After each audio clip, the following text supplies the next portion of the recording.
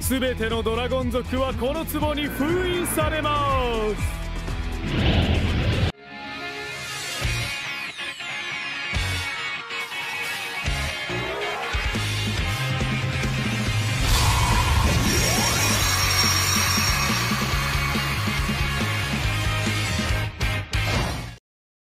It's your local dragon lady here with another episode of the Dragon Capture Jar, where I take a random dragon card and I just talk about off the cuff, you know, how it looks, is it worth using? So let's see what my lovely jar has captured this week. And we have the beautiful Blue Eyes Ultimate Dragon. And as the filming of this video, this guy is in high demand, apparently. Now, this is the gold rare version. I don't quite remember where I got this one. This has just been with my old collection from when I retired. I retired around 2004, and I came back in the summer of 2018. So you can imagine how much has changed since then. But if I understand, though, and don't quote me on this, I believe there's some new support. We all know about the mysterious card called the Blue Eyes Ultimate Alternative Dragon, I believe. So that may be why people are after this card so much. I have my playset of different versions, but we had a bunch of spares in our trade binder, and they were cleaned out. Everyone's after them. So now the release time of this card was pretty strange. You would have thought that the Blue Eyes Ultimate Dragon would have came out shortly after the first set, The Legend of Blue Eyes, because that was quite hyped. People always wanted to get an anime card and summon it and do their, you know, their Kaiba laugh. But this took a while to come out, and I remember actually on my birthday when the first Yu-Gi-Oh movie came out. One of the promo cards was the Blue Eyes Shining Dragon, but guess what? You needed a Blue Eyes Ultimate Dragon to summon that, and it did not exist yet. So we were all just scratching our heads over that one. But now that this exists, has anyone summoned the Shining Dragon? I don't know, but it would be pretty cool to try. Just at least take a look at the expression on my opponent's face to say, why'd you do that?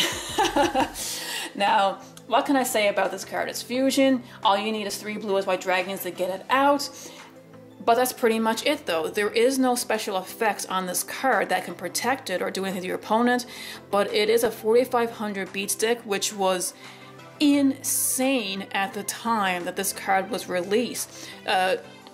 Most people were afraid of the regular Blue Eyes White Dragon, which had a 3000. Now, yes, you could power things up more to be, you know, like 31, 32, and you have the 5-headed dragon, which was released, well, quite some time after the first few sets, so having a 5000 beat stick was great, but this was probably the easiest way to get a 4500 beat stick on your field. Just 3 Blue Eyes White Dragons, polymerization, and if they had nothing to defend themselves with, or they have nothing in their back row, it is a quick card to go in for the kill. It's just that, again, there's no effects protecting it. So if you use a Mirror Force, if you use a Raigeki, Dark Hole, that's it. This card is gone to your graveyard. Now, of course, you can always Monster Reborn it back, so I guess that's one perk to having it summoned to begin with, and, you know, being able to get it back a second time.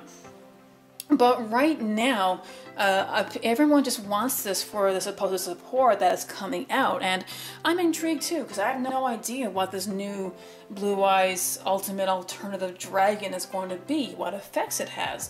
Is it the same sort of thing? Like, do you just do a type of reveal and just get them out right away? One perk I will say about the summoning conditions is there is no special, you know, conditions to begin with. It just says you can, like, it can be fusioned with the 3 Blue Eyes, but that means you can indeed summon this through a shortcut. So if you had a way to get this card from your extra deck to your graveyard, you can special summon it from your graveyard. If you have Waking the Dragon, again, that's another quick way to get this card out. So in today's game, I'm going to say it's not quite useful, at least not yet. I would not go through the trouble to summon it because I have better uses for my Blue Eyes White Dragons, especially with Chaos Max. I mean, they're just food, but I mean, if you want to use your Blue Eyes as food to feed the ultimate, why not? It would be cool to get him out to see your opponents, you know, look on their face. But then you have a worse one if they just mirror force it, so that'd be pretty bad. But anyway, still a really cool card. I love the artwork.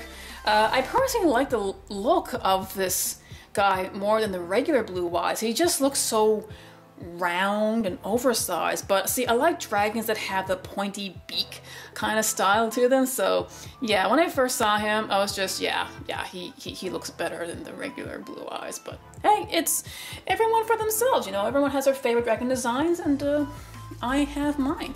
So I'm guessing if this whole support rumor is true, I'm guessing if you are a Blue Eyes fan, you probably already got your own copy of from whatever set works. I have multiple copies from different sets, so he's definitely going to be a keeper.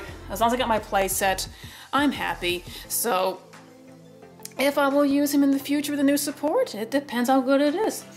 So yes, I'm going to say he is lovely. I love how you can summon it. It's quick, it's easy, you can do shortcuts, it looks good, and who knows, I may be using it in the future. So anyway, this is your Dragon Lady saying, be a good sport, play the game, not the fame.